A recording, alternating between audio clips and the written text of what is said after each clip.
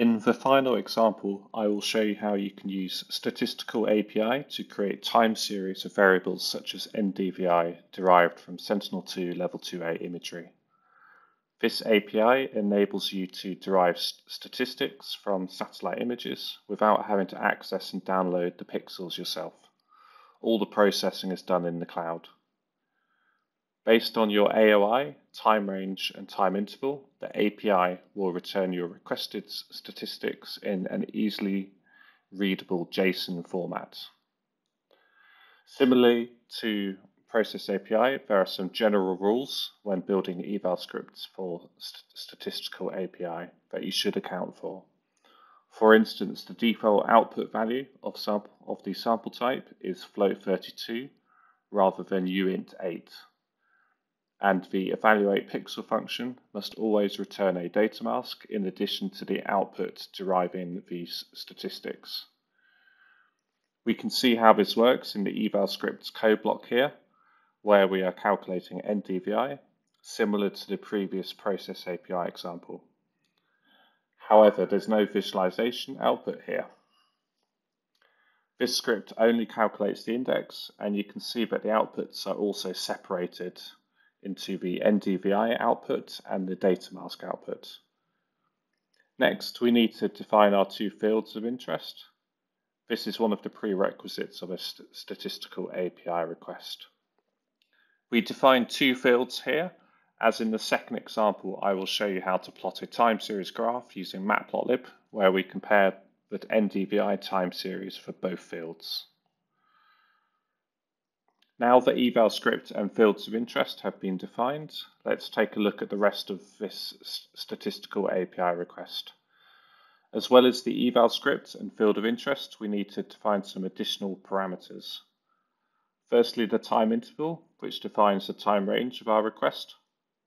Secondly, the aggregation interval, that defines the length of time each interval is. In the case of this example, the time interval is 10 days. So the aggregation interval is defined as P10D. The minimum time interval you can use is 1 day. We've also included an additional argument in this request, in which we set the maximum cloud coverage data filter to 10%. This ensures only images that have 10% or lower cloud cover will be used in the time series we generate. Now let's run this cell. Then we can examine the JSON response that is returned. As you can see, the results that are returned are not too easy to read to the human eye. However, they are very readable to a machine. In the next steps we're going to take, we will convert this JSON into a pandas data frame and then plot the data frame into a time series plot using matplotlib. In the following cells here, we've also defined some helper functions to help you achieve this conversion yourself in your own time. Running these cells, we can then return our data frame, which is an easy to read table, before using the data frame to plot the NDVI time series using matplotlib. Of course, a single field is not that useful to look at in isolation, so let's take this another step further. In the second example, I will show you how you can plot both requests into one single plot and then compare the two responses over time and space.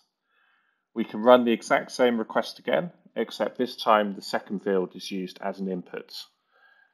We can then repeat the previous steps, converting the JSON into a pandas data frame. And then finally, using this cell, we can plot both time series onto the same plot. The results of this show that the two fields have two very different NDVI responses. They both show an increased NDVI in the early part of the growing season, but in mid-June they deviate significantly, where it's clear that field 1 is either harvested or mowed. In comparison, the NDVI in the second field is still high for the rest of the growing season. This wraps up this tutorial, introducing the Sentinel Hub APIs in the Copernicus data space ecosystem. In summary, in this notebook, I've shown you how you can quickly access satellite imagery using Process API and then visualize NDVI derived from Sentinel-2 L2A imagery. I've also shown how you can make statistical API requests to produce NDVI time series for single and multiple fields. I hope that this tutorial has been useful to you all. For more information, I encourage you to check out the Sentinel Hub API documentation found at the Copernicus Dataspace Ecosystem website. You will find the link in the description below. If you have any further questions, you can ask these in the Copernicus Dataspace Ecosystem Community Forum or make a request at user support. Again, both are linked in the description. Thank you again for listening and stay tuned for future videos.